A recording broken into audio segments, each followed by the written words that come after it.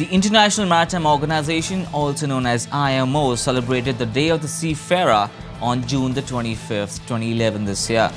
It is an opportunity to renewed efforts to safeguard human rights of seafarers throughout the world and ensure that they are offered proper legal protection and support. This is the message from Deirdre Fitzpatrick, Executive Director of Seafarers Rights International, also known as SRI. The organization dedicated to raising awareness of the rights of seafarers and improving their legal protection under national and international laws.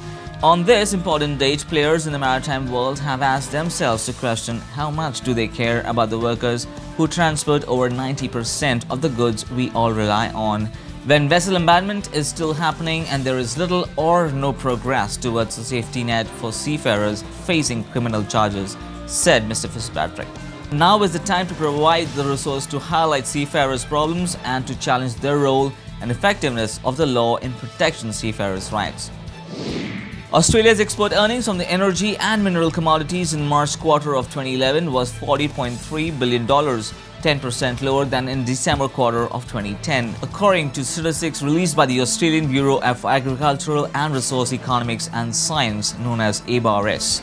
ABARES Chief Commodity Analyst Jamie Penn said that the decrease in export earnings reflected a decline in production and export volumes for a number of commodities which were affected by adverse weather conditions.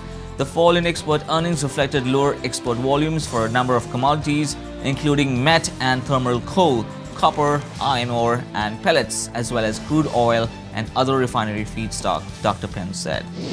That's it from the maritime sector. We'll be back with more news making waves in other sectors as well. See you then.